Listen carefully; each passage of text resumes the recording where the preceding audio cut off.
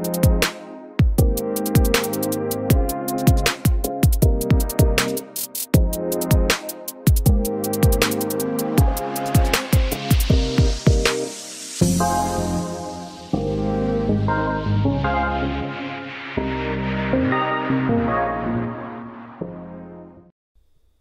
Divine Ones. I'm Jerome Braggs, the intuitive who teaches you how to heal yourself and manifest a well and delicious life through the practice of self-love.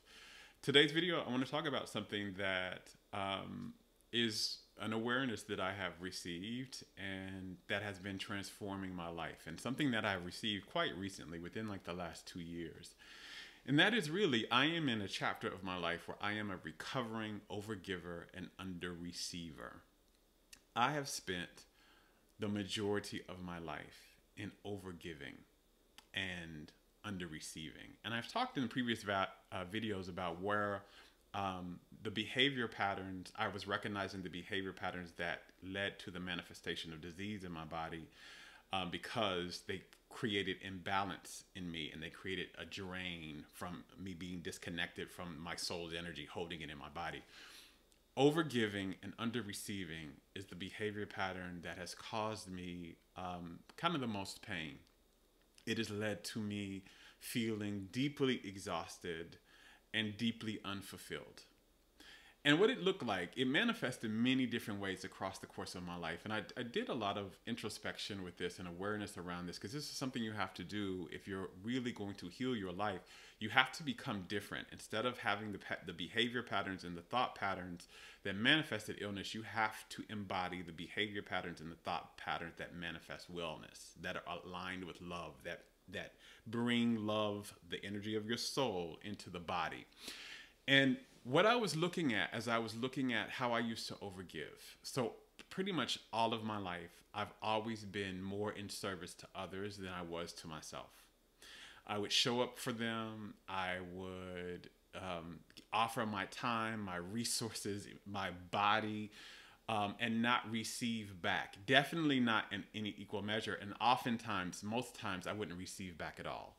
And this happened in every area of my life.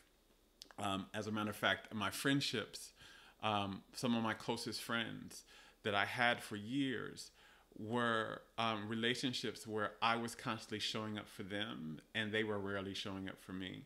And I remember this one experience where I was going through, right? Here I am on dialysis, disease, trying to heal.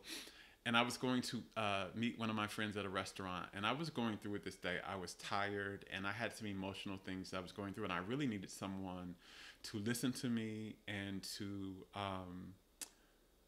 support me and hold me, right? I really needed to be supported. I needed to receive. But when I stepped into the restaurant, my friend was crying, and immediately everything had to shift into helping them.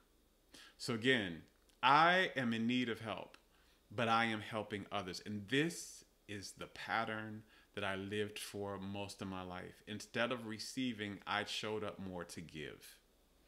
And all of my friendship was like that. I was constantly showing up where I was giving of my wisdom, my time, my advice, my money, my help, my support, and I wasn't receiving back. The type of relationships, the intimate relationships I was getting into had this same pattern. Like I would date people and I was always calling them. They weren't calling me. Or I was always making the plans and making the effort to try to connect, and they weren't really doing that with me. And so there was this pattern of Jerome being selfless, like being of service to others and not being in service to himself, not making sure he received what he needed, not making sure he received what he wanted. And what that did, and it made me exhausted. It made me exhausted because when we are always giving of our energy out and there is no deposits of our energy back in, it exhausts you. And you cannot continue down the path of exhaustion and stay healthy. This pattern also helped continue with my parents. When I was diagnosed and I moved back home, moved back into the city where my parents were, and I moved here to receive support from them. And I would have dialysis, and one thing about dialysis, after dialysis, it drained me like nothing I had ever experienced before. If you can think about like the old movies where vampires would bite people on the neck and they would suck all their blood out and they would look lifeless and drained, but they were still alive. That's exactly how I felt, to the T. Like, I know what that feels like. And I would be in this space, and what I really needed to do after dialysis was I need to sleep for about 4 hours, literally. I need to eat and I need to sleep. I don't need to do anything. I don't need to walk. I don't need to carry anything. I don't need to have a conversation. I need to get something in my body to eat, and I need to go to sleep.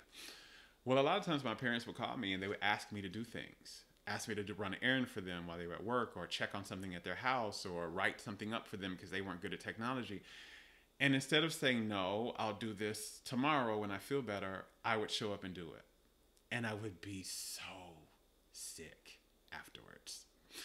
And there was this pattern of always putting other people before. And one of the things that I looked at as why this pattern was happening of overgiving for me was, one, I realized a few years ago, I came into the awareness that I am an empath. I am actually very high on the empath scale. I'm not the highest on the scale, but I'm like right up there. And one of the attributes of empaths is empaths are innately, like they are wired to be more selfless. And in order to experience well-being, they have to learn how to be more self-full, how to do things that allow them to be full of the energy of themselves instead of always serving their energy to other people. And other thing about empaths is, because I feel the energy of other people, I really care about their happiness. And when they're not happy, or especially if they're not happy with me, I can feel it and it makes me feel bad.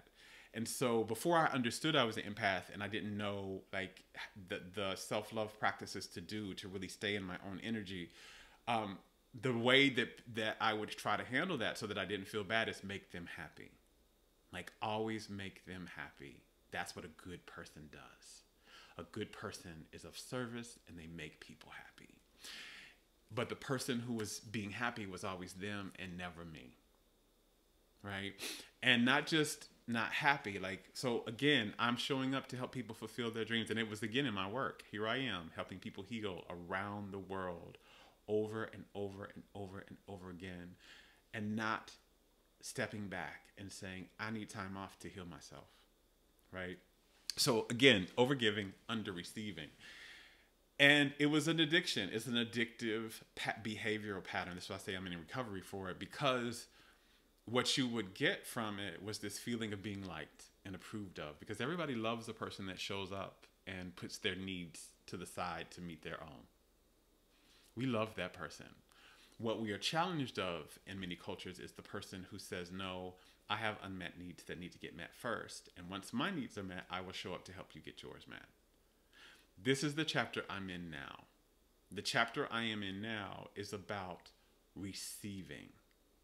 Receiving. Just like if you were starving for something, like if you were literally starving, not just hungry, but you are starving, you are medically starving. In order to get yourself back into balance and to get yourself back into wellness, you need to eat a lot. You need to eat more than the average person. And you need to eat maybe where an average person may see you and think you're being gluttonous. You're actually healing. You actually need that amount. This is where I am now. I am pulling back from showing up so much for other people. I am pulling back from all the relationships where they are imbalanced. I ended all those relationships where I had an imbalance, where I was giving and I wasn't receiving. I've been really doing work with myself around recognizing the type of pattern when the person shows up. So I said, oh yeah, this is going to be overgiving situation again. Let's not involve in that. I'm saying no more. I have boundaries. I'm really getting my needs met and prioritizing my needs. But I lived a lifetime of being an overgiver and being drained because of that. Because this is what happens when you are an overgiver. You are going to be drained. You are going to have resentment, because that's another thing in the inner energy field. When you're not getting your needs met, but you're always showing up for other people and you're not receiving, you resent them. There is no love. You think this is loving. You think being an overgiver is a loving action. And there's a lot of messages out in our communities that say this, like it's better to give than receive. But what actually happens is you become unfulfilled and you become your needs become unmet. and you become exhausted because of this, because you're being overwhelmed and you're doing too much and you're not resting and nobody's supporting you and nobody's showing up for you, you become resentful because you're showing up for them, but you're not being showed up for. And then you're going to be sick because that energy of being exhausted and being resentful and being unfulfilled blocks the energy of the soul from being in your body, and your body needs the energy of your soul to be healthy. So this is part of my healing journey, is switching this, learning how to receive. And this is why I teach self-love, because self-love is the practice of receiving love, of being loved instead of always being loving. Yes, you need to be both. But when you have been out of balance for so long, you need to correct the balance. And that's where I am right now. I am in the path of being loved, learning how to be loved and how to receive my own love instead of always giving it out to others.